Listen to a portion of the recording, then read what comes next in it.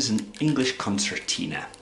Now, the English concertina was patented in 1829 by Sir Charles Wheatstone.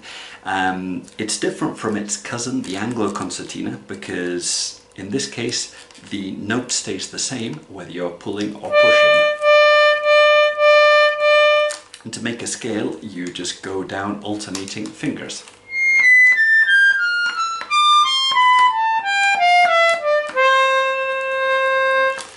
Okay.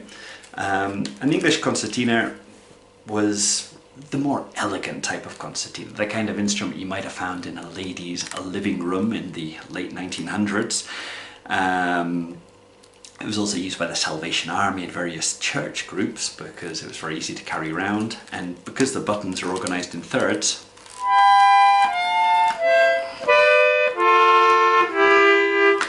you could make chords pretty easily to accompany singing. Now, the concertina, I guess, was very popular in the late 19th century, but by the 1920s people had almost stopped producing it. The mass production of pianos, which are more suited to modern types of music, took over. Certainly this concertina in particular is a Lacinal, probably built before 1866 because it has the address 8 Little James Street inside. And it sounds something like this.